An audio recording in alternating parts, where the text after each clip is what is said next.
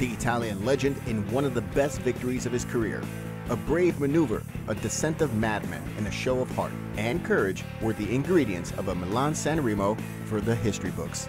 Do you want to know what happened in La Primavera of 2018? Then follow my wheel and I'll tell you. Milan San Remo, the first monument of the season.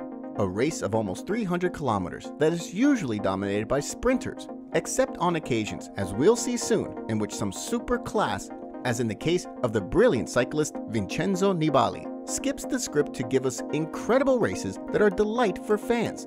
If you like our topic today, subscribe to help us bring you more stories like this.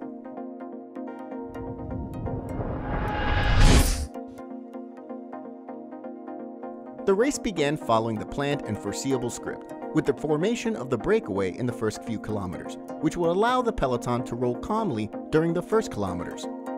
A group of 9 cyclists, formed by men like Dennis Van Winden, Guy Sagiv, Matteo Bono, Mirko Maestri, Lorenzo Rota, or Jacopo Mosca, tried to escape from far away. Despite the very long race that was still ahead, the bad weather conditions and the interests of the different teams with aspirants to win caused that the 9 escaped riders never got to have comfortable time on the peloton. They reached a relatively quick 7-minute lead, but at that point, Dimension Data Team decided to take place Vermont to pull the group, a task that would soon be joined by his former Quick Step teammates. In any case, things remained this way, with the escapees who knew they were sentenced and the peloton letting them do just enough until the arrival of the Torcino Pass, the highest point of the race, with its little more than 500 meters above sea level.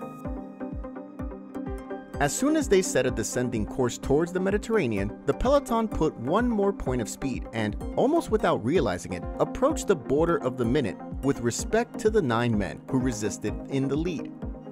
And for the party to be round, the sun rose from behind the clouds that had been unleashing its fury on the peloton during the 240 kilometers already traveled, in an almost perfect representation of what this race is: the passage from winter to spring. A crash from Simon Clark and Daniel Maclay was the first serious shock in the peloton during the descent of Capo Cervo. In any case, the peloton was accelerating until, with only the Cipresa and the Poggio di San Remo to ascend, it threw itself on top of the escaped riders to finish the neutralization with 30 kilometers to go. Milan San Remo, the 300-kilometer race that opens the Monument campaign every year, really started again on the first ramps of the Cipresa, led by Sky and Groupama FDJ, who imposed a really demanding pace. The kilometers were hurting the legs of the cyclists, and the first of the favorites to show that La Classicissima is considered a monument for its difficulty was the debutant Marcel Kittel, who couldn't keep up with the peloton. As every year since 1996, either because the pace of British and French were excessive, or because the forces were already very fair, nobody jumped in Cipresa, and the peloton traveled group on its summit, located 21 kilometers from the finish line. All the sprinters survived in the peloton except Kittel, and that caused teams such as Lotto Soudal, Confidis, or EF Education First to tighten the pace to the maximum on the approach to the Poggio. Various trains tried to occupy the entire width of the road with an obvious double intention. On the one hand, to maintain the formation and therefore to protect their bosses, and, on the other, to gain the front position and therefore to send to rear positions the men interested in the distant attack in the last capo of the day. Then came one of the most tense moments of the race: Mark Cavendish's tremendous impact on a road sign. The Brit started with a broken rib, according to the official version of the team and the rider, and was shooting out spectacularly on the handlebars of the bike, running out of chances of victory and adjusting things quite a bit at the front of the peloton. It was the moment of truth, the moment of the killers. Always attentive, but without having taken any prominence until that moment, it was Vincenzo Nibali, Bahrain Merida, who, giving continuity to an initial movement of Bodnar, bravely went for glory on the final ramps of the Poggio. The shark, attracted as always by the smell of blood, opened a beautiful gap just before the summit and launched as one of the best riders of the international peloton towards the winding and treacherous descent that leads to the 2 flat kilometers that lead to Via Roma in San Remo. Bahrain Merida's cyclist gave us one of the best descents of this season. With his exquisite style, he negotiated the corners, reminding us of a MotoGP rider, launching himself like a madman towards glory in the finish line of the Italian city. Risking his life, he managed to maintain his short distance until he reached the plain. It was going to be an incredible 2 kilometers.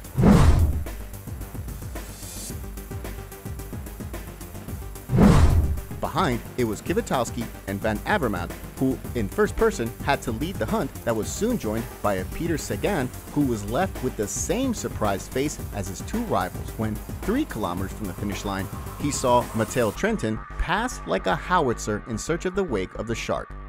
Barely 10 seconds separated Nibali from the peloton of the base of the Poggio.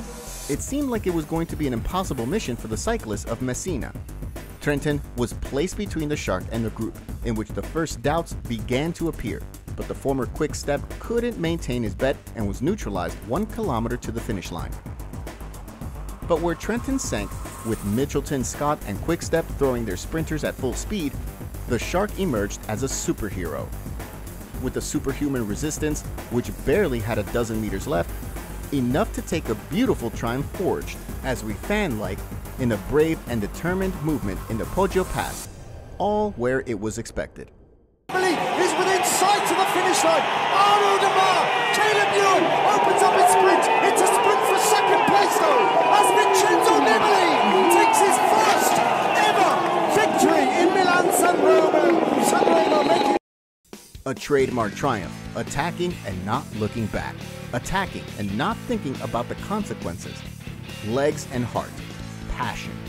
A way of understanding cycling that led this great Italian rider, winner of the Giro, Tour, and the Vuelta, to add his second consecutive monument after Lombardy in 2017, becoming, without any doubt, the best Italian cyclist of the 21st century. Thank you for coming this far. Subscribe and like, and if you want to continue enjoying with stories of the best cyclists in the world, don't miss this.